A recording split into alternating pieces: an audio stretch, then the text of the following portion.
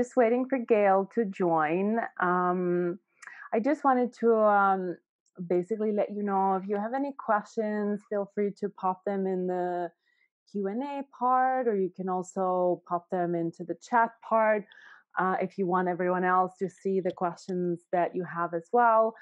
And in the meantime, I just thought I'll quickly introduce myself while we're waiting for Gail to join us and tell you a little bit more about who I am and why I'm here. So first of all, welcome to our first webinar series on healthy journeys. We're super excited to be kicking off today with these series, and I can't wait for what's more to come. The idea is to really interview a number of different people around healthy habits. Oh, hi, Gail. There she is joining us. So for those of you who don't know me, my name is Indre. I'm not going to bore you with my last name. It's very complicated to pronounce. Welcome, Gail. And I'm actually a wealth coach and a wealth expert, partnering with Meaningful Paths, and I'm all about your financial health and wealth health.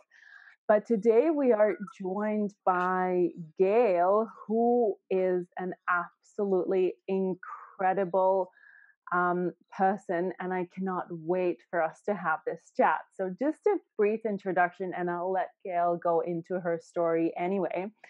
But Gail Marra is an accomplished Harley Street clinical hypnotherapist. She's a writer, she's also a speaker, and she's an author of the best-selling book called Health, Wealth, and Hypnosis: The Way to a Beautiful Life. Gail is also a member of the British Society of Clinical Hypnosis and the Complementary and Natural Healthcare Council. She's a warm and personable therapist practicing a highly effective solution-focused approach to therapy. Gail works with clients all around the world from all different backgrounds and of all ages. And her main goal is to really help them overcome a variety of physical, emotional, and psychological issues and unleash their full potential and live their best lives.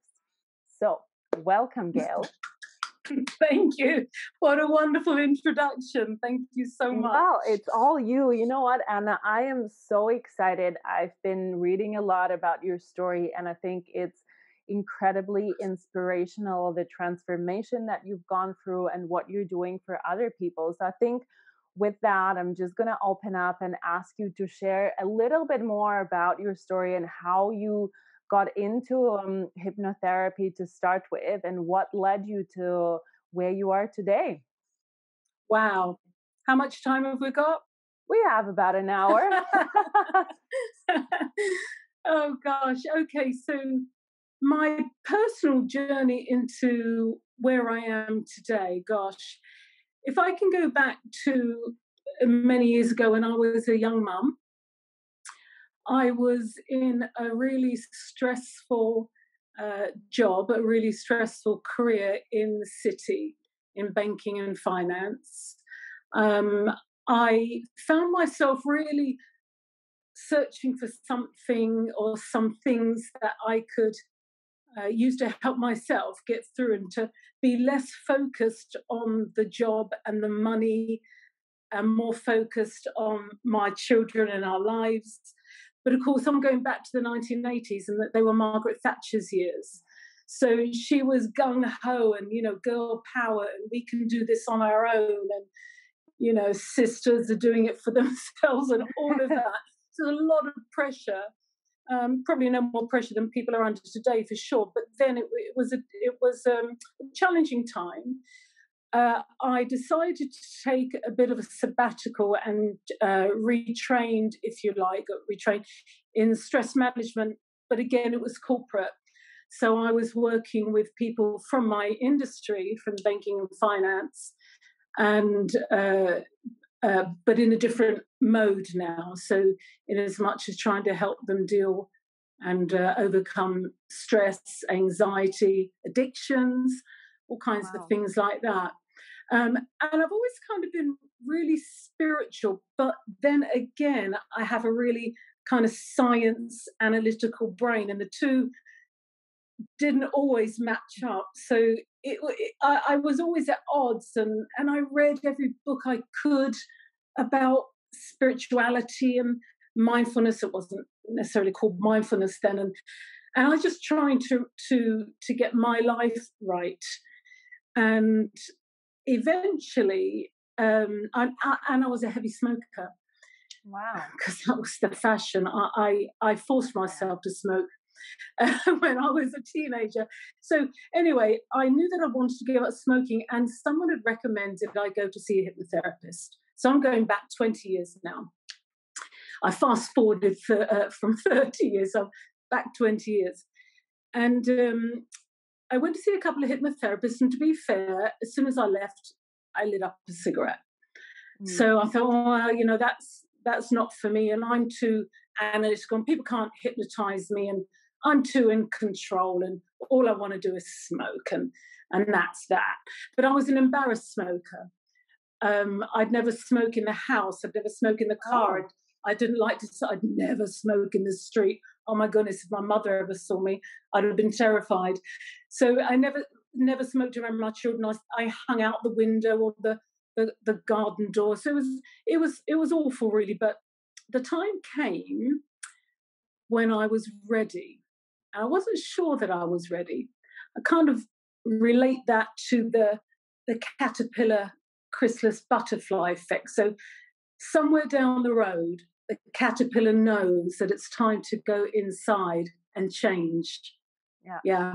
And that's what the caterpillar does instinctively. It goes inside and changes and emerges this wonderful butterfly.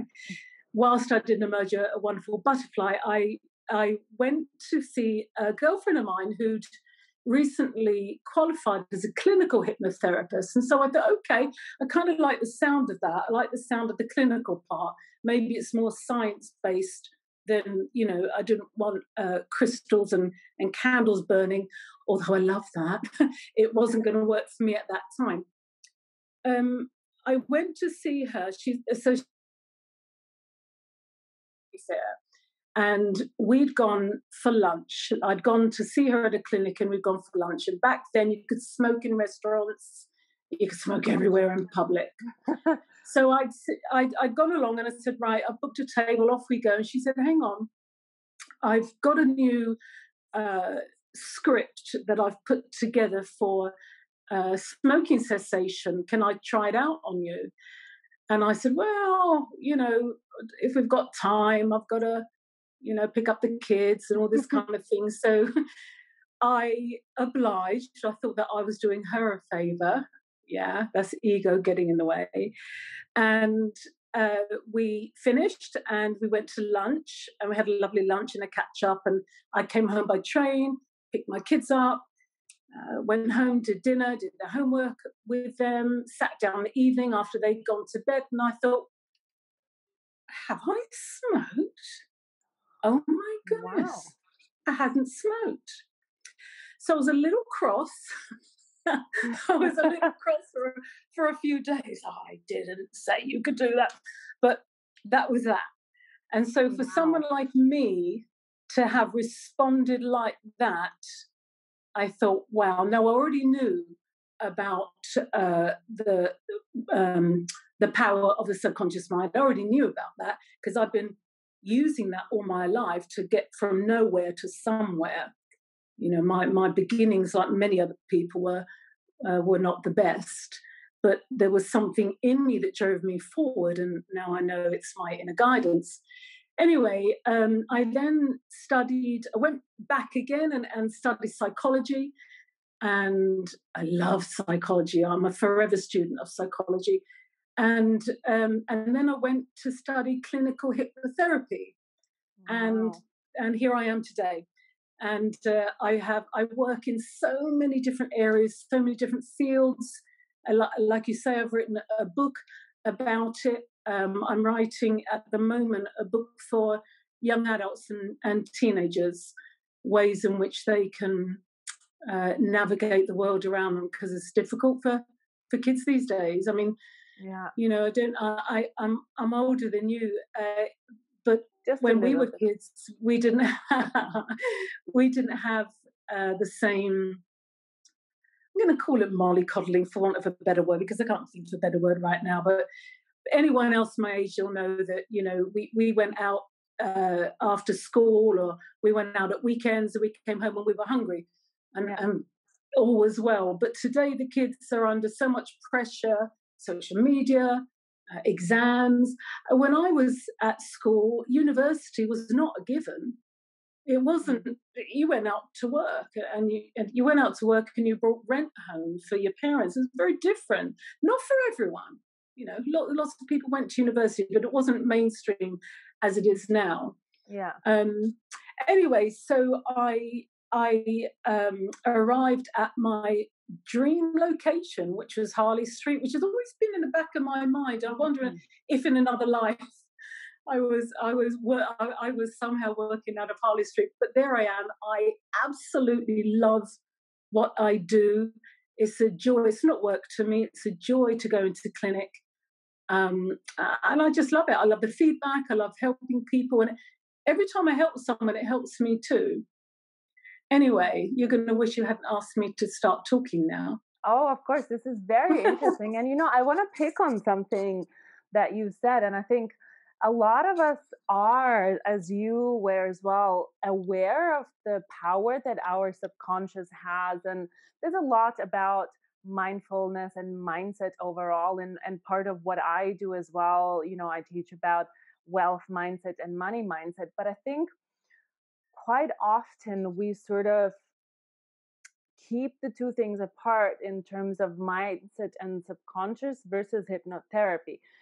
Because I don't know, perhaps it's the perception that there is that hypnotherapy is just, this thing where somebody dangles a watch in front of your eyes, you go to sleep, and, you wake up and you quack like a chicken or do other funny stuff. However, it's actually a lot deeper than that and a lot more different. And I wonder, maybe you can talk a little bit about, what really is hypnotherapy? How does that work? What happens? What's the difference between the guy on the stage versus what you do and the clinical hypnotherapy, and how the two relate? Okay, right. Well, I have my own personal opinion about stage hypnosis, and I think it's great. I've been to shows in the past. But hypnotherapy or clinical hypnotherapy is hypnosis with a therapeutic endpoint. So it's not entertainment. The people mainly who are part of the entertainment on stage will be willing participants, and maybe it's their opportunity, their chance to behave outrageously and not accept responsibility. Maybe it's people that really have kept a lot of themselves inside, and it's a moment to express themselves. And there are people who are very prone to hypnosis, but in the main, hypnotherapy is to induce a state of hypnosis with a therapeutic endpoint. So hypnosis, you and I, everyone is in hypnosis many times throughout every day. So it's a natural state. It's completely organic. So when you're daydreaming, you're in hypnosis. When you're reading a good book and you're engrossed in that book, when you've focused your attention on something and nothing in the peripheral matters, that you're aware of, you're in hypnosis. When you're doing something you love, you're in hypnosis. So hypnosis is a brainwave. So we have 5 brainwaves, and theta or theta, depending on where you come from, is the brainwave of daydreaming. It's a brainwave of hypnosis. And that's the brainwave frequency where your subconscious mind is more susceptible to positive suggestion. You're not asleep in hypnosis. In fact, you are in a state of heightened alertness, heightened awareness. So when your eyes are closed, you don't have to close your eyes, by the way, in hypnosis. You don't have to do that. But when your eyes are closed, generally, it gives a signal to the subconscious mind that you're resting, not necessarily sleeping. So then you can start using your other senses, and they'll become more aware.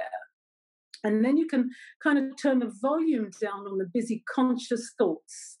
What am I here? Why am I here? What's going to happen? What's for dinner? What did I turn the kettle off? All these busy things. What's she going to do to me? And did I make that hair appointment? Your busy conscious mind gets in the way all the time. But when you're relaxed, as in meditation, then your thoughts can become more linear and your subconscious mind can then be more receptive.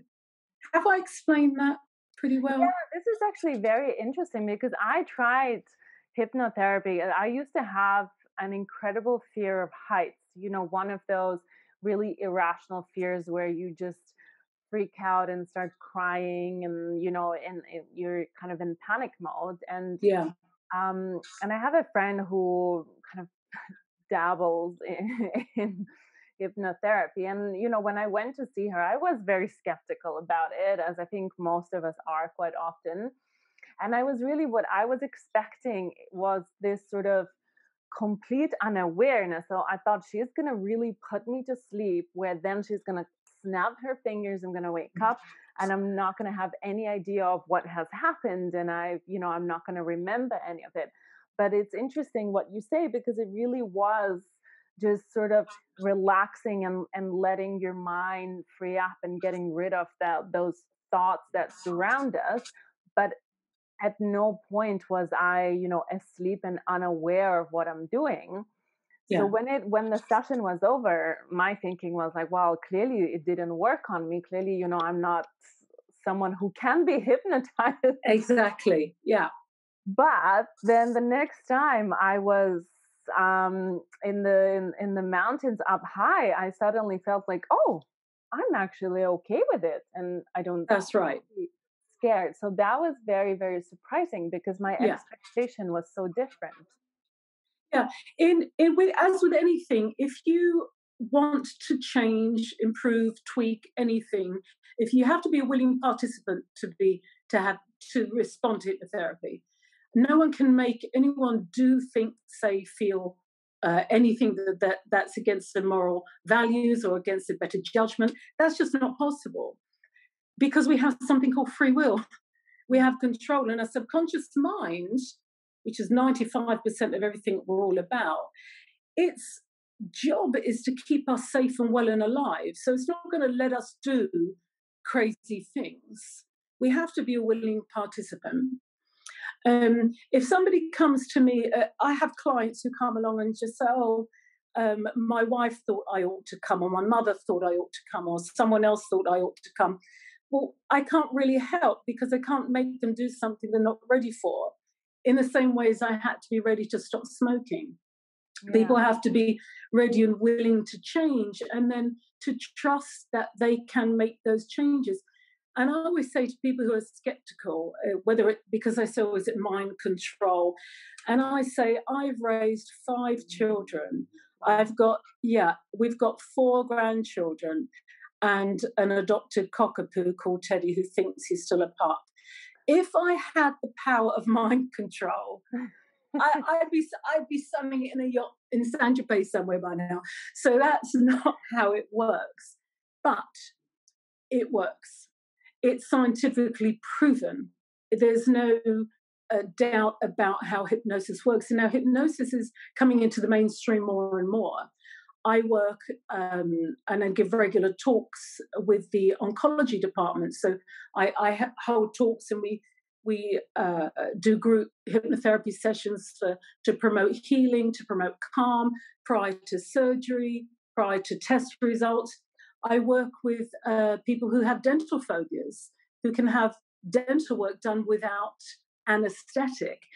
There recently, I think it was 2017 or 18, they did the first awake craniopathy. Craniopathy? Not craniopathy, craniotomy. I actually worked personally with a client, and we worked together to get them through that. So hypnosis has been around for 100 years and or more than that. To go back to your swinging pocket watches and purple capes, I only get those out for Halloween. Fair enough. Or on special request. By special request. And it's very interesting how you say that hypnotherapy can work, with people who have any physical issues and pain and all of that. And um, is I suppose nothing is off limits when it comes to hypnotherapy as long as you're willing.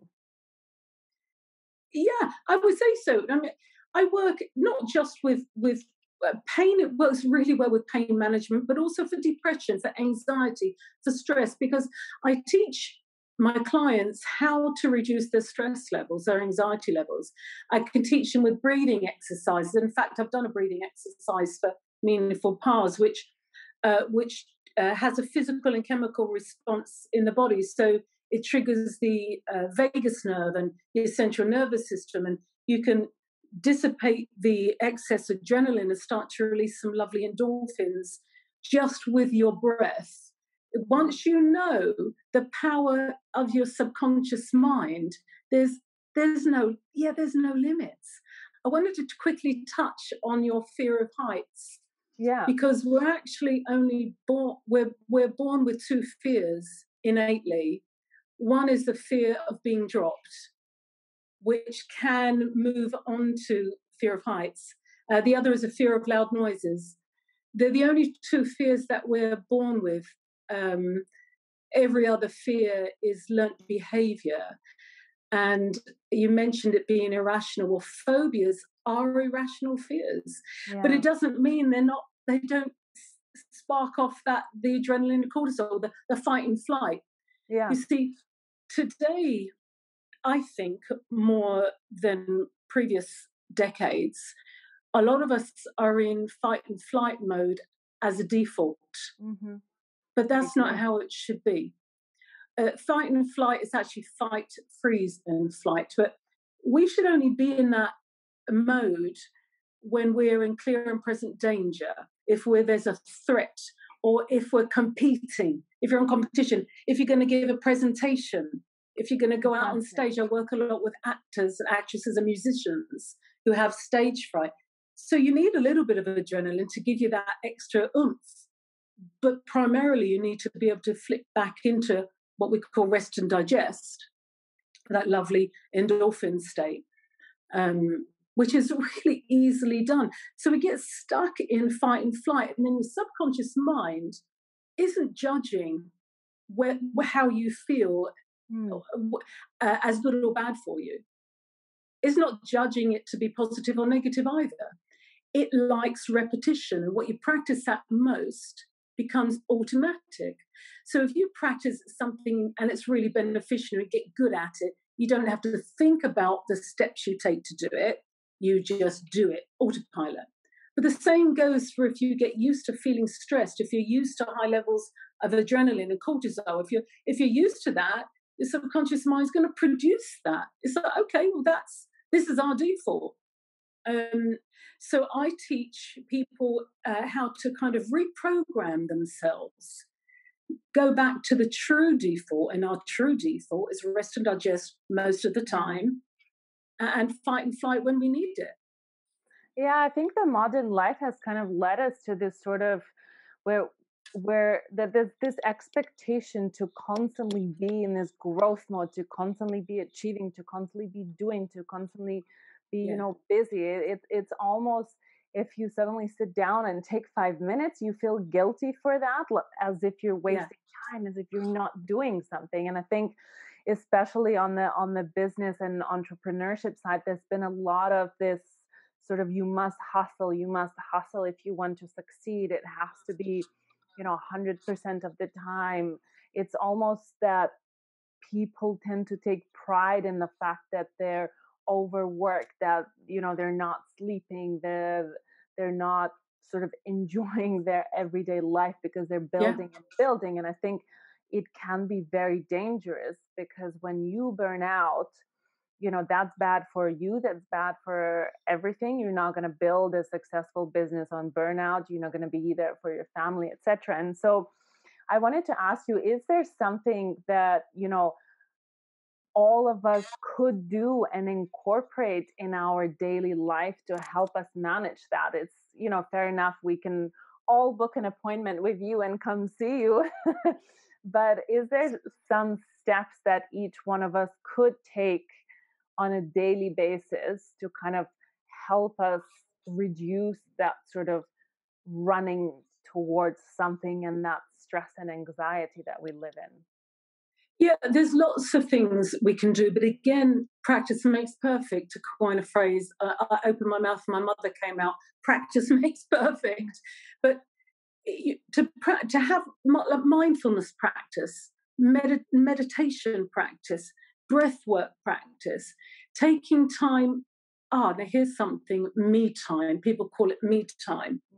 So people say to me, "Oh, I have plenty of me time. I had a massage, I went swimming, I went to the gym, I ran 5K, I had my nails. I went to the hairdressers, or I played a game of tennis." But that's you doing something. Yeah. That's not you doing nothing. And yeah, I read a book, I watched a movie, but yeah, you're doing something. You're not doing nothing.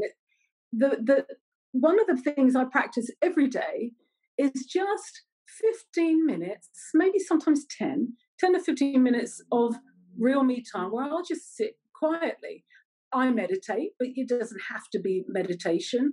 People think meditation is difficult because they say, "Oh, I can't stop thinking." Well, no, don't do that. Don't stop thinking, because if you're going to be thinking, if you're going to stop thinking, you're either in delta, fast asleep, or unconscious. So, and even then, the brain's still functioning. But there's a wonderful, and I can't pronounce his name, and I won't even bother.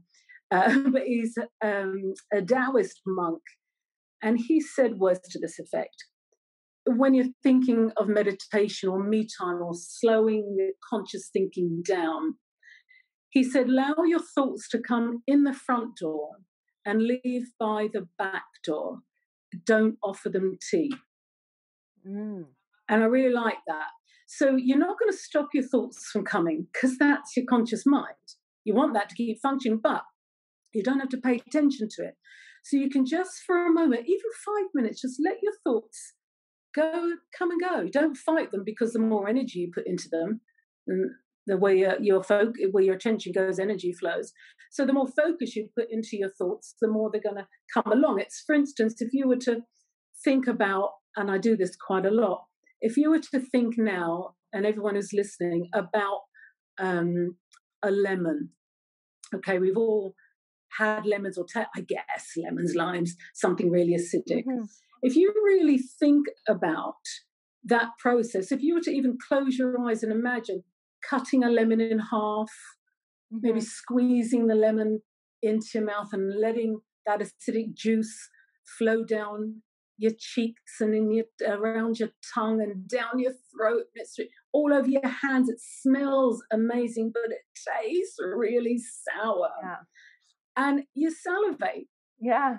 Yeah, you salivate. Absolutely. So your subconscious mind, perfect example of how it's not judging something as real or unreal. That's another thing it does. It doesn't distinguish between a real event or an imagined one.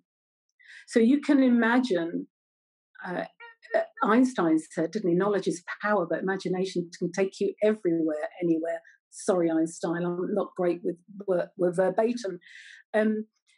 So me time, 5 minutes, 10 minutes, 15 minutes, work at finding some time in your working day, in your life, every day, to just sit and do nothing. Sit with your thoughts. Mindfulness is another easy practice.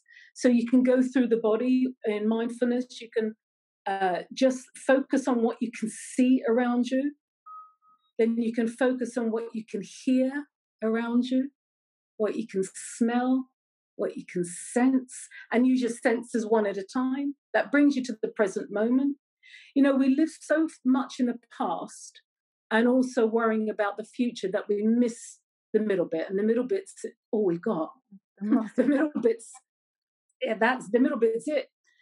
And of course, breath work, breathing deeply. And we won't go into that this evening, but breathing manually, I call it, taking the controls of your breath. You can go from stress to calm in 60 seconds. Yeah. Okay, so you're breathing in through your nose, breathing into your abdomen and you're breathing out through your mouth in a controlled way. 5 cycles of that. In the space of 1 minute, you've triggered your vagus nerve and you start releasing endorphins. So there you go. There's a few tips there that everyone can find 60 Absolutely. seconds, even if they can't find 5, 10, 15 minutes. Everyone can find 60 seconds. And I teach that to from children right through to adults. And it's a wonderful practice. Yeah. Yeah. Well, thank you for sharing that. I agree. I think we all can find those, 10 to 15 minutes in our day to really, spend the time, the real me time, because I think that Yeah. not just us, but everyone who surrounds us as well, because we just become a bit calmer and nicer to be around. Well, exactly right, because we all, I mean, that's physics, it's even quantum physics, isn't it? Because our energy, what we give off, expands. So if we're tense, then the energy around us is tense, and 9 times out of 10, the people around us are tense, and that energy just swells around, and everyone gets uptight. But equally, and my kids will say that I can be quite annoying like that because I'm pretty zen a lot of the time. But Yeah. I've trained myself to be that way. But what I find is if when our grandchildren come along, I've got on my TV, I usually put some binaural beats and just some quiet music, classical music even. And they used to complain, but now they don't, and everyone's just calm and chilled out. And then they leave the room I'm in and run amok. But it's the Yeah. energy. It's important, the energy we exchange. When you walk into a room and you can sense Yeah. the vibe. What's that? That's Absolutely. energy. Yeah, You know, absolutely. And you can I have a go ahead. 2-year-old at home, and it's just, it's so incredible to see.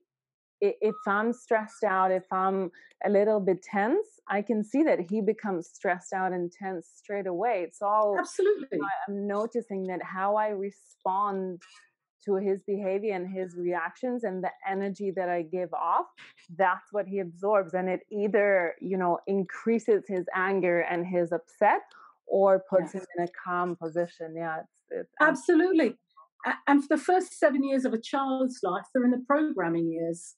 So is it your son, did you say? yeah.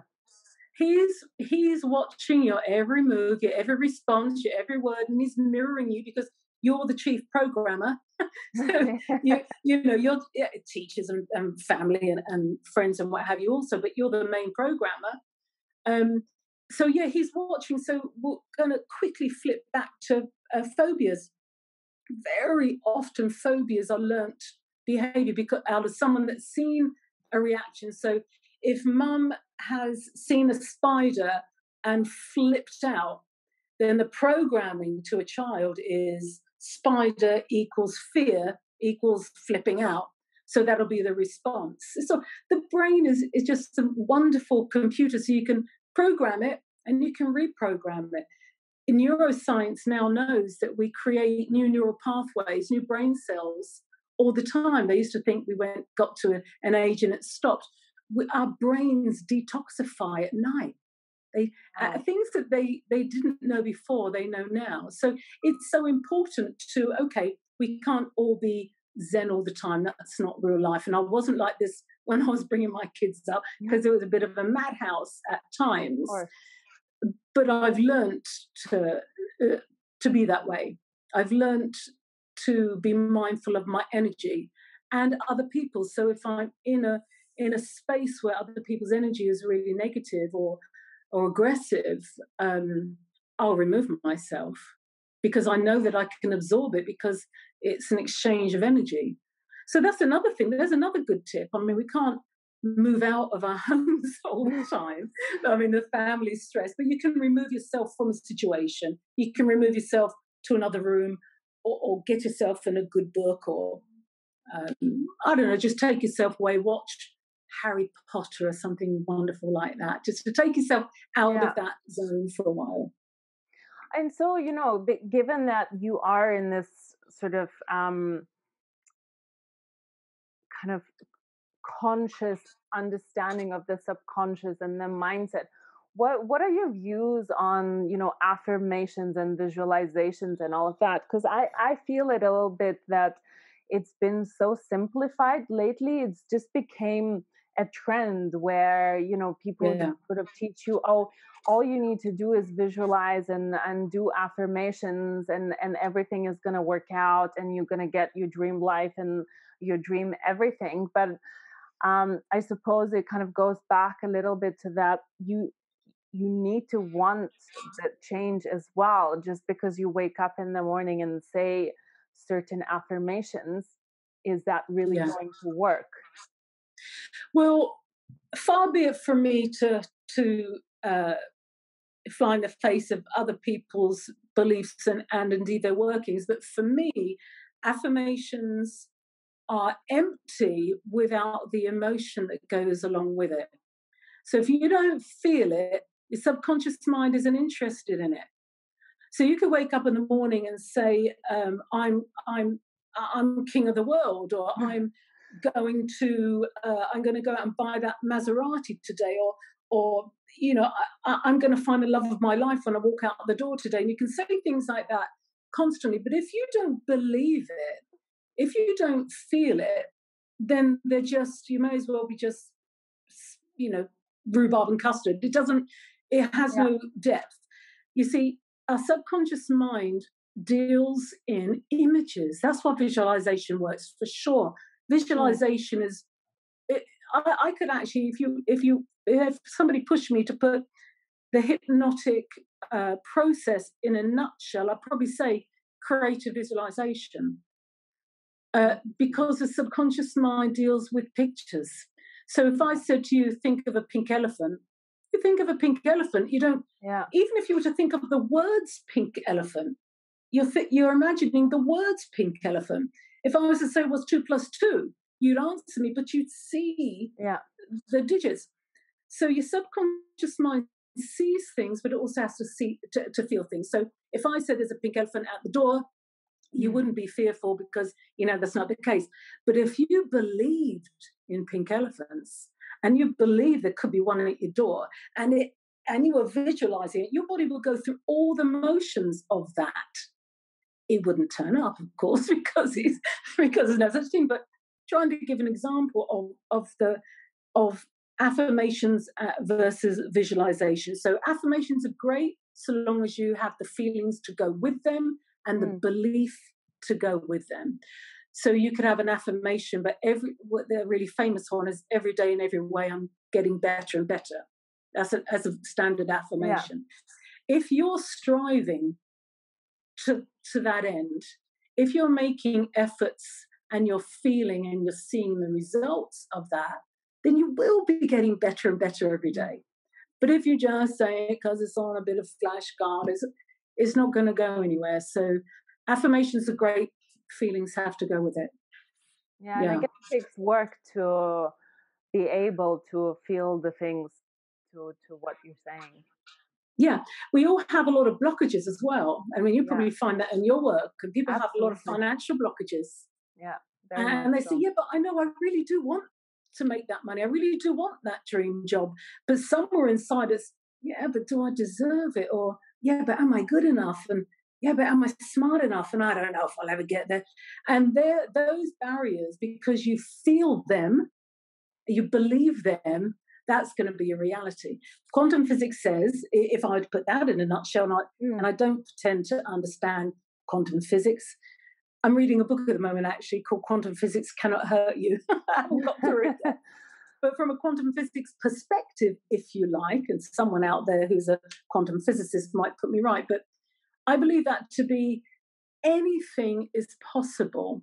So you can make anything happen within reason, and that becomes your reality. So after this interview here today, I could go and pour a glass of wine. I could go and get a glass of water. I could put the television on. I could go to bed. I could run down the street shouting hallelujah. Whatever I decided to do, anything's a possibility. Whichever I did becomes my reality. Oh, that's very interesting. Yeah, I Yeah. kind of think that for me that makes sense. I hope that makes sense to other people, but maybe in my next life I'll be a quantum physicist. You never know. And the I'm fact that kidding. I don't know about past lives and future lives. I'm wow, just throwing that out there. Who knows? I'm open-minded. yeah, Who knows? exactly. With that, I'm gonna just quickly see if anyone does have any questions. Now is your chance. You can either pop them in the chat box that you have just underneath, or there's a Q&A as well that you can pop your questions in. So feel free to get all your answers today. This is your chance to know everything there is to know. And while we're waiting on that, I have another question for you. I mean, I have so many questions for you because I find it so fascinating what you do, and I just think that the mind is an absolute, fascinating creation. Can hypnotherapy also help to get rid of these, negative blocks and negative beliefs, as we call, and overall, would be interesting to understand: is there an average that to get rid of something, this is how many sessions you need, this is how long it's going to take you, or is it completely dependent on the person and on the situation? Really, really good question. And I get asked it a lot, as you can imagine. So clinical hypnotherapy is what we call a brief therapy. So unlike psychiatry, where you might be coming to see a psychiatrist for years or forever, most issues can be dealt with within 3 to 6 sessions. And each session is 50 minutes to an hour, but you can all see that I talk a lot. Sometimes I run way over, but that's the norm. But of course, it also depends completely on the individual. There'll be people that they'll come to me for one thing, but it's like peeling layers of an onion. They come and they might say, "This is what I want to fix," or "This is what I want to change." But when you peel back the layers, it's not at all. It's something completely different. But for sure, you can work on any issue, whether it's physical, psychological. You can work on improving everything and anything in your life. And it doesn't take forever, but you just got to be a willing participant. You've got to be ready for it. So I might have a client who'll come to me saying, "Oh, I can't sleep. I have insomnia. I just can't sleep."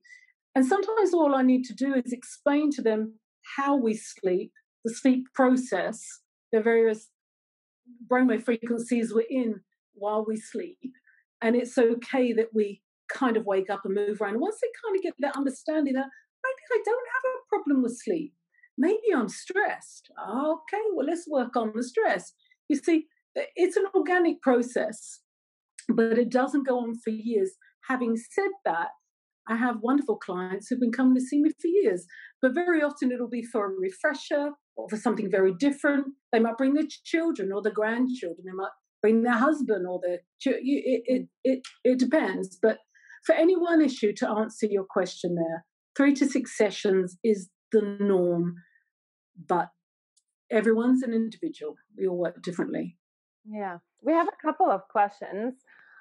So one you sort of answered already, but I still want to put it out there. So, someone's saying, what confuses me about approaching work like this, although I really admire it and I'm fascinated by it, is that it seems you would approach it with a particular fear or blocker. But what if you're feeling the fear or the blocker, but you don't know it? You haven't identified it yet. Okay, so there's a blockage, but you're not quite sure what that blockage is. Yeah? Yeah, exactly. Okay.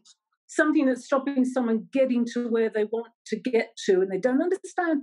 I'm making all the moves, I'm doing everything I should, but there's got to be a blockage there somewhere. So in hypnotherapy, we'll look to unearth that.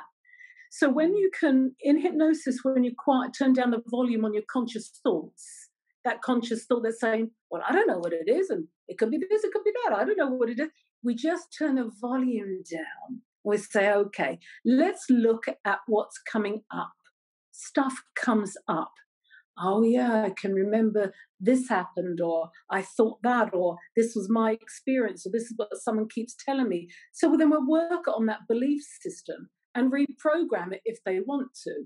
Mm. So we can go, I don't do what's called regression therapy personally, although I guess it comes in a little bit to what I do, but we can go back and unearth traumas, traumatic events, negative memories, and we don't erase memories, that's impossible. Um, but we can reframe how we feel about them. And I Yeah. use the word feel rather than the word think, but we can reframe, we can detach emotion from negative memories or blockages or barriers and things that are stopping us from moving forward, but we unearth them. And I hope that answers the question. I've gone off on a tangent, but we're it's like peeling the layers of an onion, and we get to the bottom in therapy of what the blockage is, what's caused and what's causing the blockage, and then we work towards overcoming it. Simple Yeah. as that, overcoming it. Yeah. We have another question that sort of continues on that conversations. How long on average can it take to change a bad habit or a bad pattern in the subconscious mind? Again, Good question. Yeah. if you want to stop that bad habit, it can happen in one session. So I will use, for Mm. instance, smoking cessation. If you're ready to give up, you'll give up in one session. Yeah. Some people don't trust themselves and might come back for a little top up, which is great. Nail biting, lip biting, hair pulling, trichotillomania, where they're pulling hair, that kind of thing can take a few more sessions. But again, 3 to 6 sessions, because if you want the change to occur, you make the change happen. I don't make changes happen. I'm a Yeah. facilitator, so I facilitate the change. So if someone comes to me and they say, I'm pulling my hair, I've got bald patches, I can't stop. First thing we do is get rid of the word I can't, because you're giving Mm. subconscious mind a clear instruction. I can't. It's the same as, oh, I can't remember that, I can't remember. Well, then subconscious mind says, okay, then we will stop looking. We'll Yeah. stop looking for the answer. So, yeah, bad habits, we develop them, all of us develop them continually throughout life. But because they're a learnt behavior or a learnt response, then we can unlearn it and Yeah. learn something more beneficial every time. It's incredible. Yeah. We have one more question. This is Okay. interesting. Can regular use of breathing exercises reduce high blood pressure? Yes. There Wow. you go. Yes. It certainly can, because when you're doing breath work, particularly the breath work that I mentioned briefly, Hmm. you're triggering the vagus nerve, and you're uh, releasing endorphins. And in that relaxed state, in hypnosis, in meditation, in relaxation, when you're sitting on a beach somewhere and all your cares are back at home, when you're really chilled out, you're in that theta brain wave, and you're releasing endorphins, and so your blood pressure lowers, your heart rate slows down, your digestive system starts to get rid of excess acidity, and you can digest your food better. It has so many beneficial components to it. Physically, physiological changes take place with breath work, absolutely. What would the opposite to that, talking about blood pressure there, if you were to hyperventilate, and you see a lot of us breathe up here by default. Again, that's not where our lungs aren't up there, but we, and that's going to raise the adrenaline, because subconscious mind is going to think you're in trouble. Yeah. You're in trouble. You're going to run. You can't get your breath. Panic, adrenaline, fear, and fight and flight. So Yeah. yes, breath work is fabulous to reduce blood pressure. I'm not suggesting that if anyone's on medication, they should come off medication and start breath work, because the two go hand in hand. And I'm not a medical doctor, so I would always recommend medical advice if there's a blood pressure concern. Yeah. Yeah, this is very interesting. I guess how we kind of behave with our body and what we do physically can have such a huge impact on, how we react to things. And I remember I'm quite into surfing, and I remember when I was in Costa Rica, we had quite big waves, and Wow. basically the instruction from the guy was, if you fall off and if you get into that tumble of the wave, what you have to do, which goes against your brain, is you have to just relax, because the Yeah. more you kind of try and fight it, the deeper you go down. And as soon as you relax, you just come back up. And it was quite interesting, because I did get into one of those tumbles, and it was incredible how the different, physical reactions have such a different effect on your mind as well. Because if you relax, you stop panicking, and you know that everything is going to be okay, and you just come up Yeah. to the surface. I love that. I love that analogy.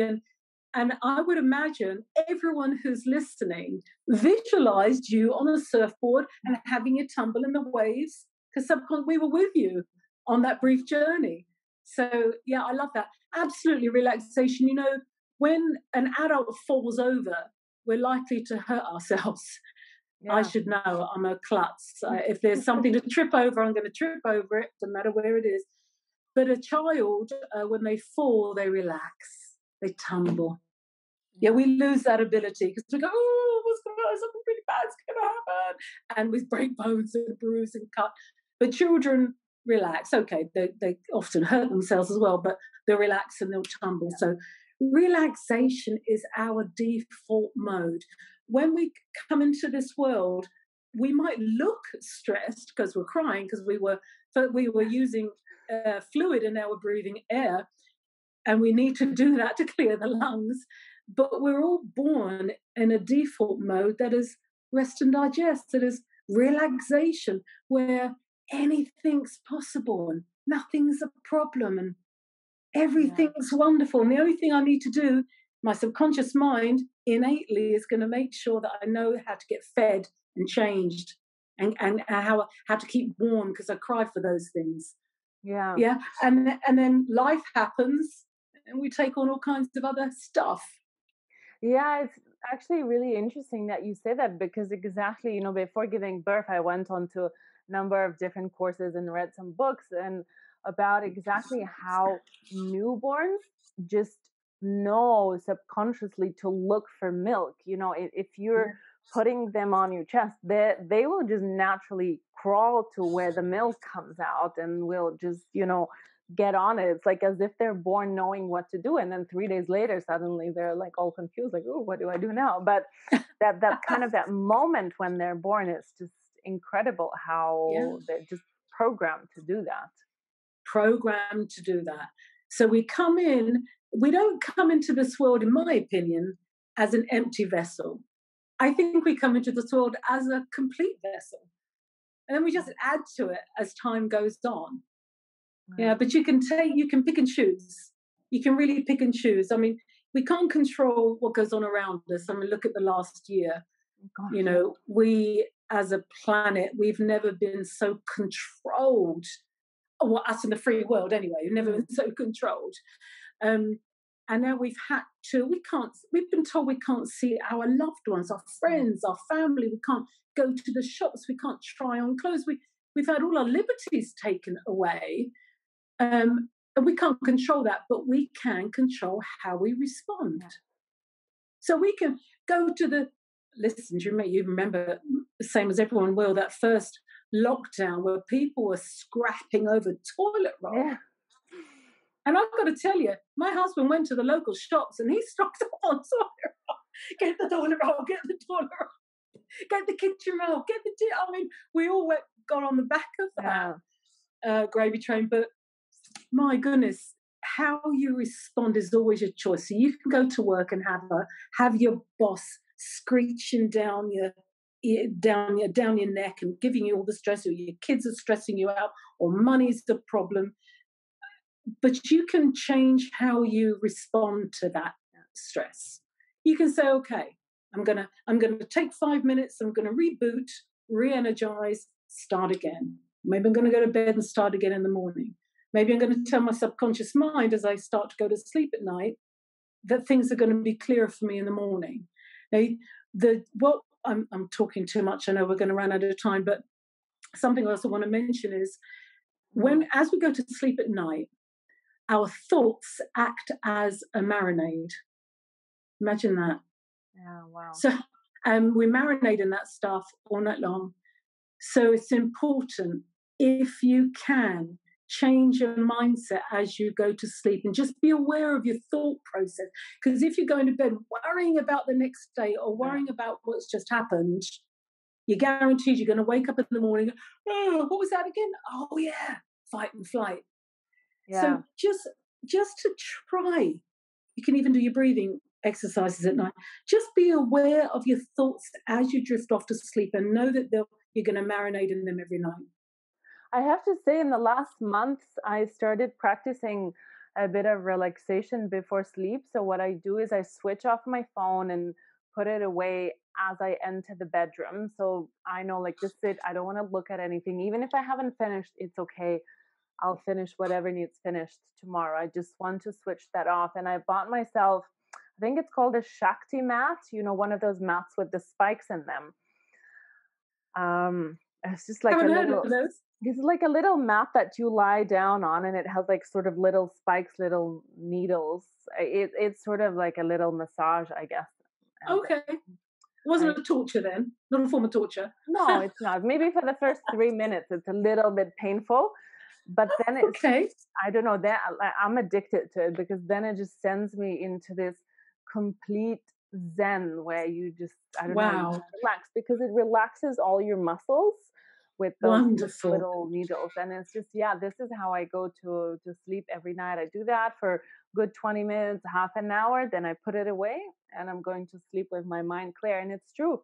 Every morning I wake up feeling great and ready for whatever is to come, and happy, and it makes a huge difference.